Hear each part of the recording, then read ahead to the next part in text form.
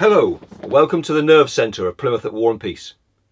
We recently visited the 35th International Shipwreck Conference at Plymouth University.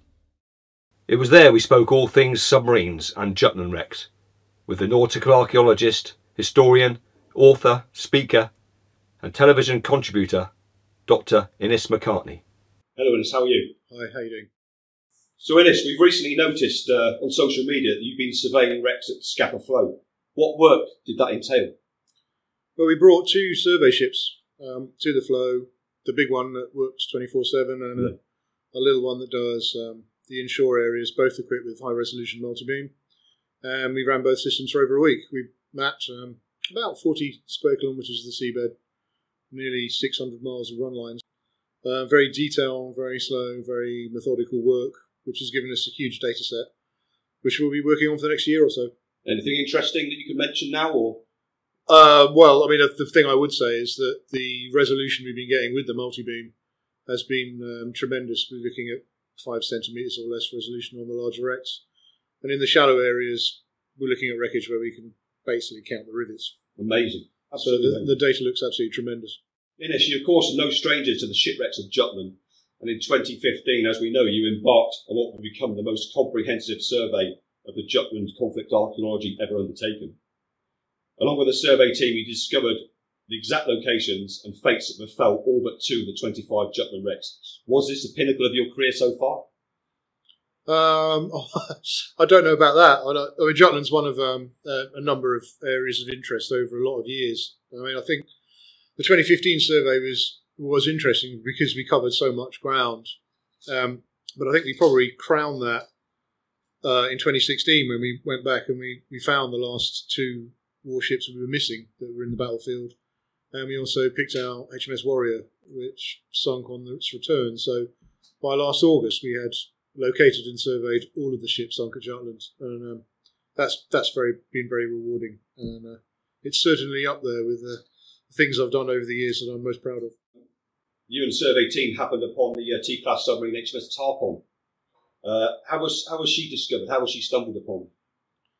Well, I was compiling a database of likely shipwrecks we would find off the west coast of Denmark in the various survey areas we had planned, and Tarpon was in there. So I think it was in the survey at the beginning of last year, March, where when we left Jutland, we were heading out the westerly direction.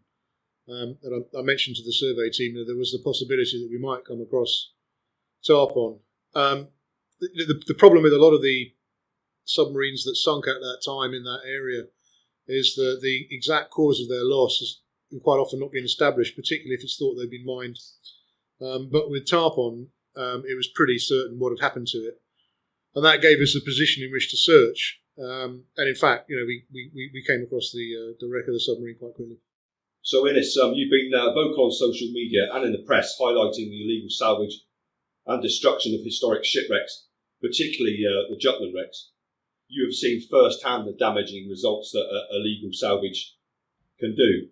Can you give us an example that particularly got your blood boiling? Well, I could give you several, but one that does come to mind, and I often think of, is relates to the British destroyer HMS Tipperary, which sunk at Jutland. The 150 of the crew killed. Basically, the ship burned to the waterline at night, and the description of it is quite awful. Horrendous, yeah. And when we came across that site in 2015 with multi-beam and ROV, what the multi-beam image showed was that the entire engine room has just been taken out with a grab, and this just left a crater in the seabed.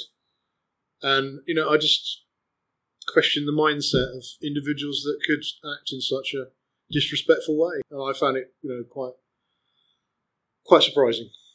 So we know the British government are reviewing the UNESCO Convention on the Protection of Underwater Cultural Heritage with a view to pursuing ratification. When do you think this will happen? And in your opinion, will it make any difference to preventing the illegal salvage of shipwrecks? Well, it's an interesting one. The government have given an undertaking that they're going to look at UNESCO again.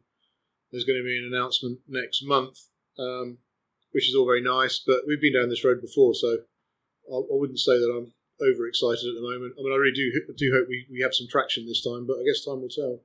Do you think there's anything they can do to stop them, really? Well, yeah, I mean, this is the argument that's been put forward in the past for not ratifying UNESCO, but it isn't one, I think, which can be sustained for much longer, primarily because the British taxpayer, many people don't know this, was actually partly funded to the tune of £200 million. A company called Satellite Applications Catapult, based in Oxfordshire, and have had money from match funding from other places as well. They are now tracking the movement of every single fishing trawler at sea anywhere in the world, using its AIS and its VLS. And the system is automatic. So in the event that the fishing boat decides he wants to do something illegal, he's going to turn off his AIS. At that moment, the vessel is then instantly tracked using the satellite radar net. Right. This system is in its infancy, but has been successfully used to catch illegal trawling off Pitcairn, off Ascension Island. So even in the remote places of the earth, illegal activity can now be monitored, and the boys in blue can be waiting when they try to land something they shouldn't have. Now, this company tell me that tracking salvage ships in the same way is easy, because they're effectively behaving in pretty much the same way as trawlers, and there isn't any reason why they shouldn't be doing it. And in fact, they have cracked on that for a couple of states' governments, they are monitoring certain sensitive sites with this technology. So what this means, ultimately, is that the resourcing argument holds no water anymore. Sorry for the cheap pun there, but and so that the international convention, when it is ratified by countries around the world, brings a legislative playing field which is flat. We all play to the same rules, and slowly the possibility is now there that we can eradicate this scourge from our cultural heritage. We know HMS Exeter was a Plymouth-built warship and sunk in the Java Sea in World War II. Do you think the reports of her complete salvage, she's completely gone, are exaggerated? We've seen pictures in the newspaper of just an empty crater, if you like, where she was. Do you think there's anything left of her? Well, I haven't seen that much more data, some, but not that much more data than there's been in the newspapers. And from what I've seen and from those that I've spoken to, it appears that it pretty much has completely disappeared. You've discovered, dived, surveyed many shipwrecks all around the world. Which one was your particular favourite and why? That's impossible to say. Yeah. I mean, to be honest, there's when I first started to research lost vessels, particularly submarines, and realised that we had the capability as divers to start finding and identifying some of these. That was tremendously exciting. So the first few years of doing that will always be very high in my memory. But there have been highlights. I mean, a comet that strikes me is another one which we did with diving. All the things at Jutland, M1, of course. I mean, there have been many. And I wouldn't really want to pick one out as being any more special than others. At the time, every time you do one, it's that exciting, and then you go to the next. Yeah, my particular favourite was a few years ago when I first came across you on the Discovery Channel, for instance, and it was a German U-boat that had a special protective skin over it. Yeah, that was U480, and it's been subject now to 2 television documentaries, and that was the first. That was the first U-boat I ever identified. So, in that regard, I suppose it's the one I think about more than any other.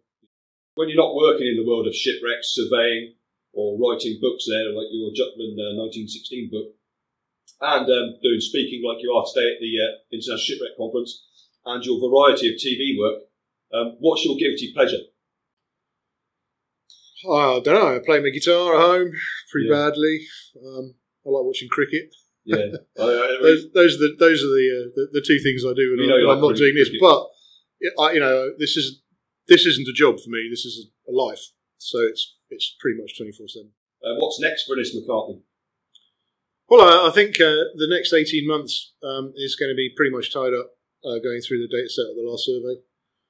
There's a couple of other irons in the fire that I can't really mention, but I'm busy with World War I until basically the centenary runs out. Submarine wrecks or shipwrecks? Submarines. World War I or World War II nautical archaeology? World War I. And diving or cricket? Both, because you have to have balance. Great. That's a fair answer. Fair answer. Innes McCartney, right, thank you ever so much for being with us today on Plymouth at War. I really appreciate your time.